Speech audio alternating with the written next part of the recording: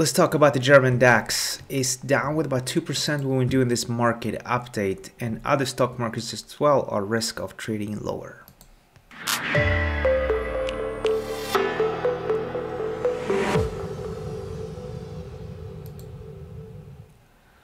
Alright, so this is the German DAX, and I turned bearish this morning because I've been bullish for quite some time, looking to buy on some of these dips.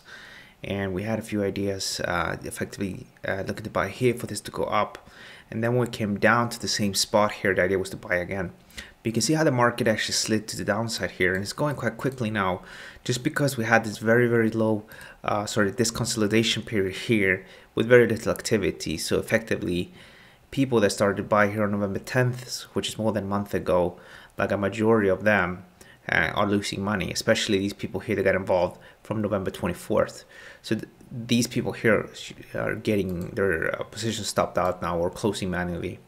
And we're dealing with a bit of a double top, and then you have that low, and that was going to give us a target of 12,935. And when I did this analysis actually just about an hour ago, we're trading here, and I said we're probably going to go a bit lower, and yeah, it went quicker than I thought it would do. And what's the next here then for the German DAX? Well, unless you're already short from around these levels, I think it'll be too late and there's not too much we can do. But if I was short, I would keep it for maybe a bit longer, close out a bit, and maybe close out the rest here if possible. If not, try to shorten the bounce. What's quite interesting as well is that you're seeing sort of reversals in the S&P 500 as well. So as you know, I've been bullish and looking for this to trade higher and higher, and we have been in an uptrend, and several times we have been able to work with this uptrend. And let's see here, that was one low, and then usually you have this level here, but when we traded below this level down here, the situation turned bearish. So the S&P 500 right now, we are dealing with a downtrend. And what's happening here is much as we've seen in, for example, the German DAX, which is the fact that we're going upwards, and here you have much more move to the upside, which is good. But then ultimately, when we should have traded higher, so when we started to check out some of these highs here, we should have gone much higher, but the market didn't. Instead, we just struggled, and that is causing disappointment. So what's the game plan here then?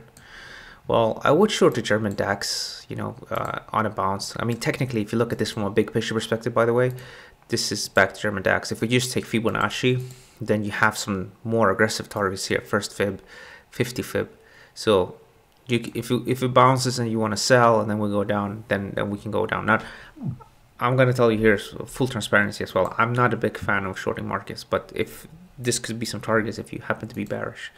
Here, the situation could be more of, for example, maybe trying to revisit these levels down here on the S&P 500, maybe down here, and then not really trading much lower than 35.11. But for now, I think this is going to be a situation where we go up and down, but it's going to be a difficult one. And then the Nasdaq 100 as well. This is definitely a bit of a disappointment. I traded this myself actually.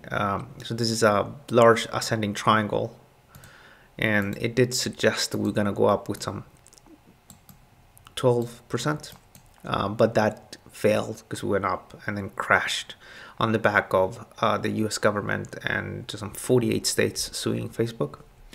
And now we're sort of still a bit of a mild bullish bias above this level, so it might be able to recuperate and break a higher, but I will give this a bit of time. For now, to end the short-term bearish trend, we would need to push above 12,461. So I will give this a few more days to see what's going to happen. Again, with the S&P 500, they're going to go up and maybe drift a bit lower, and then we'll see what happens. But I think from a big picture perspective, I would be more interested to buy at 3,350. And then with the German DAX, because there's not too much stopping price when we trade below this level, one could potentially sell here so you get the correction and then try to push this to the downside.